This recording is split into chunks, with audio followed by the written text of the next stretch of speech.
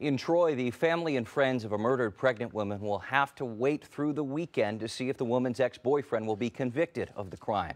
Jury deliberations wrapped for the weekend in the case of Gabriel Vega. Kimberly Howard's been following the case for us. She's live outside the Rensselaer County Courthouse. And Kimberly, the jury today asked to take a second look at several key pieces of evidence.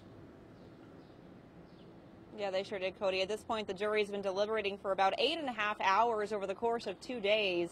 And during that time, they asked the court to read back some testimony from 3 key witnesses. Now, the first witness is Gabriel Vega's ex-girlfriend, Kimberly Vega, who told the jury he called her the night of Vanessa Milligan's murder.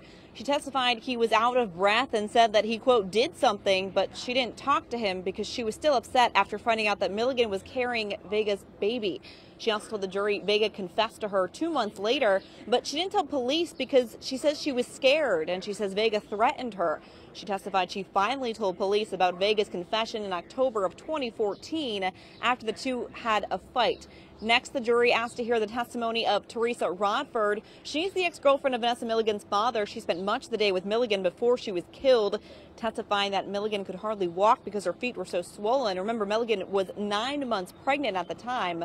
Finally, the jury heard the testimony of Daisy Harmon. She has a child with Milligan's father and lived right upstairs the day of the murder and fire. She told the jury when she last saw Vanessa alive. She also testified when she heard an explosion and when she saw 2 other neighbors run after someone near the scene after the fire started. Now, a lot of this testimony establishes a timeline of just what happened that day. Remember, the jury never got to hear from Gabriel Vega himself, at least not on the stand. So they also asked to review his taped statement that he made to police.